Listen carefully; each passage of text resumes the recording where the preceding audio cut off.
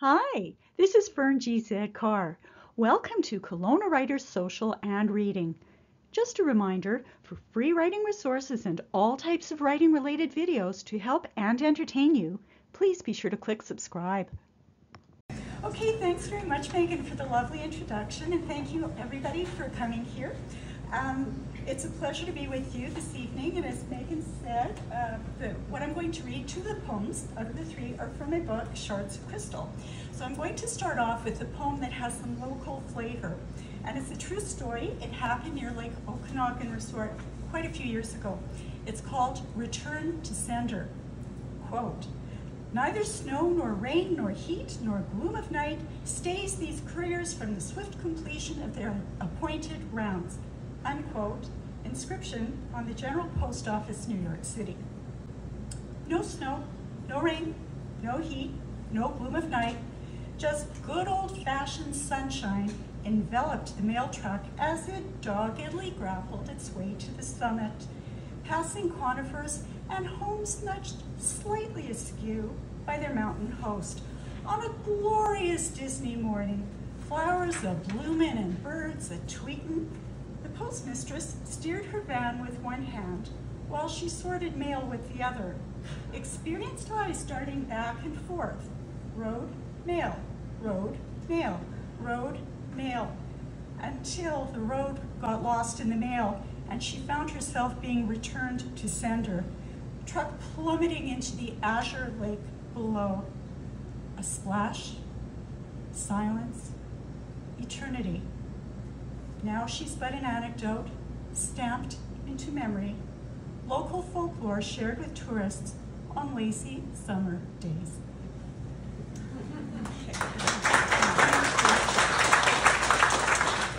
Okay, this next poem, Whose Air Did I Breathe, was published by Antioch University in New Hampshire, and it's got a really strange backstory. I was drinking a glass of water, and my husband, with a huge grin on his face, said, "You know, you realize that you're drinking traces of Julius Caesar's urine." And I didn't believe him, of course, and I thought that he was just trying to get me to do a spit take. But so I did some research about the recycling of atoms, and I found out that he, in fact, was right. So, of course, I had to write a poem about it. And like I said, it's called Whose Air Did I Breathe? Conservation of matter, an eternal metamorphosis of splendor and sorrow in a universe of recycled atoms. Snowflakes, once the sweat of galley slaves rowing across treacherous seas, gently fall on a still winter's night. Spray from a Tahitian waterfall, one droplet from the tears of an elephant mourning the loss of her calf, raises an orchid's fuchsia petals. Tiny hands proffer a drink of lemonade containing molecular traces of Hitler's urine, only 10 cents a glass.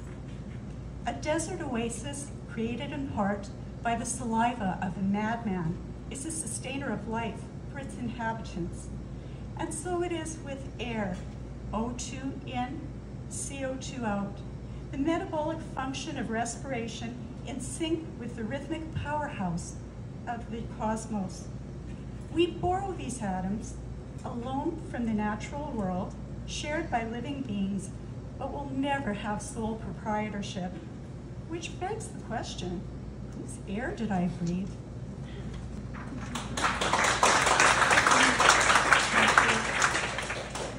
My last poem is one of my favorites. I wrote it on a music staff. I don't know if you'll be able to see this or not, but in keeping with the theme, okay? And we went for a walk, my husband and I went for a walk, and we came across an outdoor jazz concert near the Kelowna Art Gallery. And I just loved the music so much, I wrote a poem about it as soon as I got home. So, cool jazz. A curl of thin blue smoke snakes around a half-empty glass of stale scotch. And as the ice cubes melt, the lazy swishing of a brush caresses percussion cymbals. The mellow plucking of thick strings on the double bass in counterpoint with the twang of an electric guitar and the pained expression on the guitarist's face. While sultry saxophone romances the house, confident fingers fly across the keyboard. Pianist eyes closed, sways back and forth, entranced by the rhythm he creates. Shoulders heaving as he makes love to the piano. It's jazz and it's cool, baby. Uh-huh.